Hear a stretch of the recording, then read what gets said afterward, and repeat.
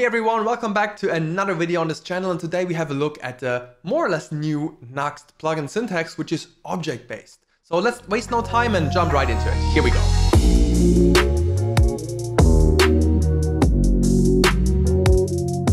Okay, I mentioned the Nuxt plugin syntax, the object-based one, is new, and it's kind of true. It didn't came in 3.10, but a few versions before, and maybe you've noticed it already, maybe you're using it already, but yeah, it's not a problem if not, because nobody forces you to switch from function-based to object-based.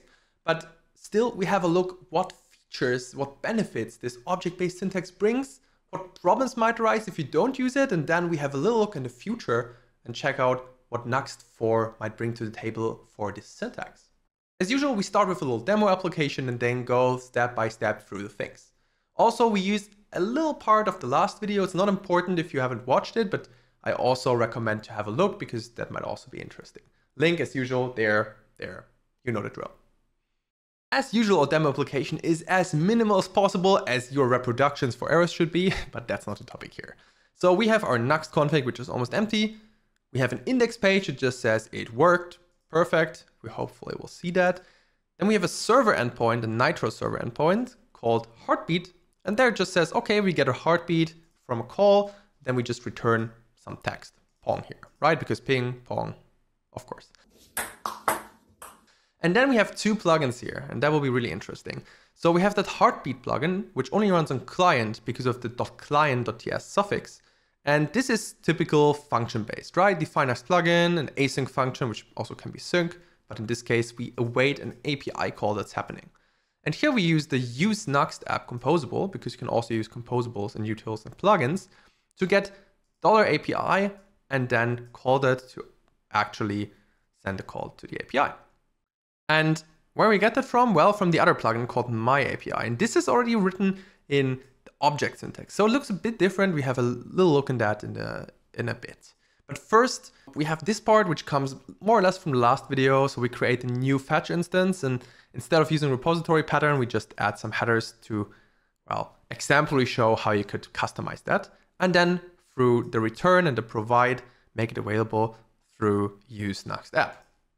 And so far so good. Now we can jump into the browser and see how the result looks like. But first, have you noticed something? Did you maybe stumble upon something? Because what the hell are you talking about?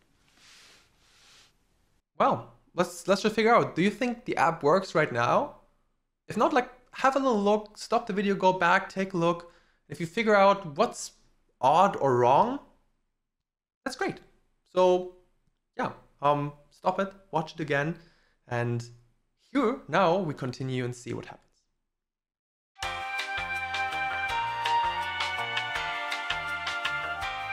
When we now open the application, we will see an error message. We had a little blink of like, okay, it worked, but no, it's an error message, error 500 saying $API is not a function. So why is that? What's wrong here? And let's check out the code and see what it is. In here, we have the following issue. In plugins, yeah, the heartbeat plugin depends on the myAPI plugin because here it is provided, right? But because of how plugins are scanned and read, it is the case that the heartbeat plugin is executed before the myAPI plugin. So that's why it says, oh, the API is not available. And well, how to fix that? Well, first of all, we can just say like, okay, you know what? We don't say heartbeat, but I don't know, my heartbeat or whatever. And then the order is different, right? My API, alphabetical, goes first, then my heartbeat. And that would work. If we jump in the browser straight away, we see that it worked as expected. But is this really the best solution? Like, do we now have to name all our things properly? Or what also works is like just put a 1, 2, 3, 4, 5, 6, 7, 8, 9 in front of it. Yeah, it feels a little janky. It's not ideal, especially if you're at 9 and then put in 10.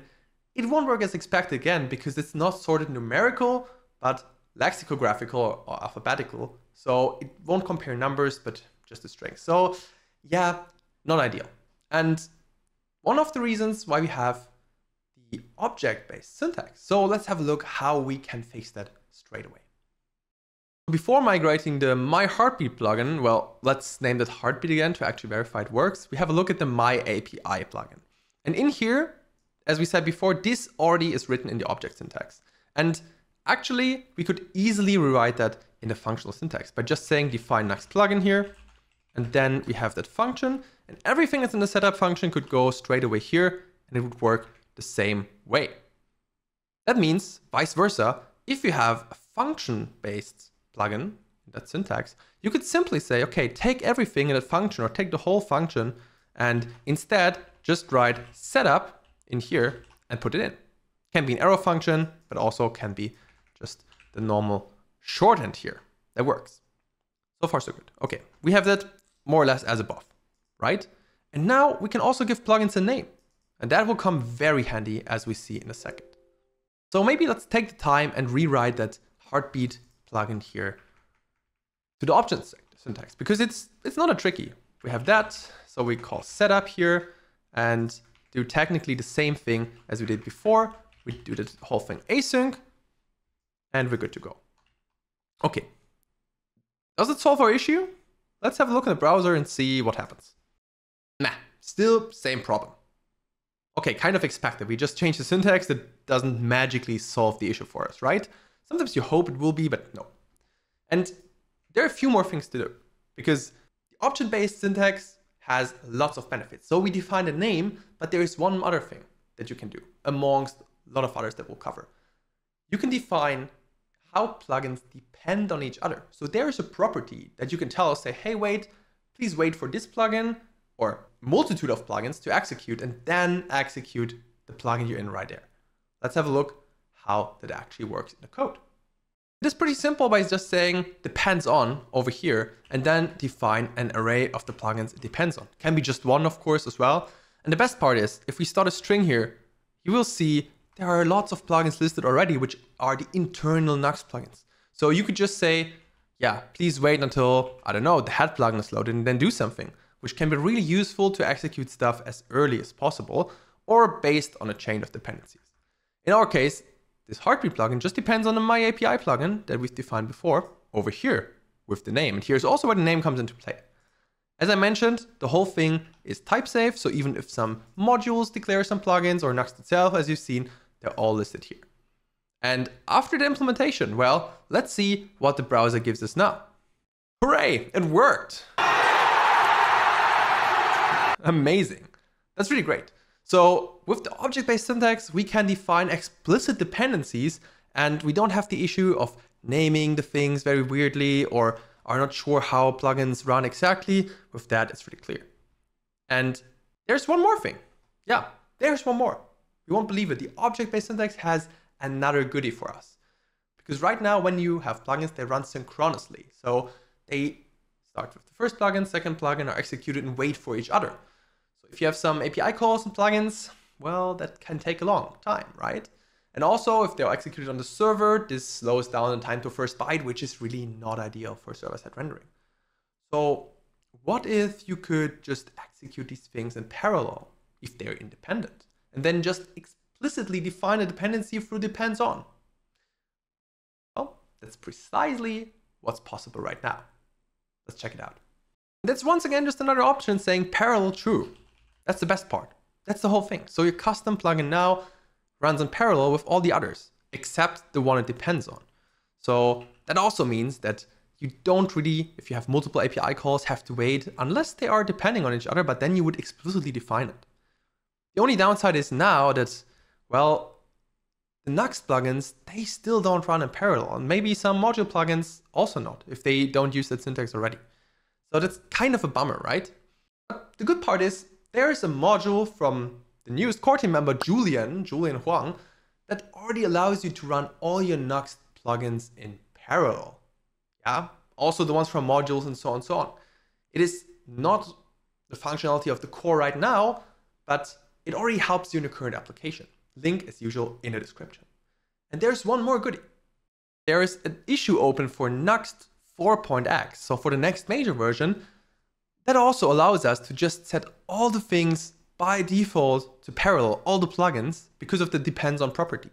Of course, there's still a discussion, there is no final decision made yet, but to me, this sounds very reasonable. We just need the adoption from the modules in the ecosystem, right? So that's pretty cool. That means performance of your Nuxt application gets even better without you doing much. Even nicer. So if all the modules adopted and the core adopted, perfect. Then you only have to define your explicit dependencies if you have some, right? If you just create a custom fetch instance, that's fine. You don't really depend on much, right? So pretty cool. What else do we got? Let's have a final look and see what else there is. Another property is the env property, which basically allows us to say, hey, this plugin should not run in the context of Nuxt islands or server components. It's especially useful if you have some optimizations that don't really apply to server components ever. So you could just say islands false, which makes them faster, of course. Also, more envs could be added later on, but that's available right now. And that's not even it. There's one more thing, and this is kind of an advanced use case, which is the enforce option. And the enforce option basically just tells us, okay, we could say the default one, which is also actually the default, or pre or post. And to explain that, let's have a look on the source code and see what it's actually doing. For this feature, we jump into the plugin metadata.ts file inside the core plugins. So yes, of course, Nuxt also runs some plugins here. And the interesting part is this internal order map. So we see the order of all plugins which will be executed.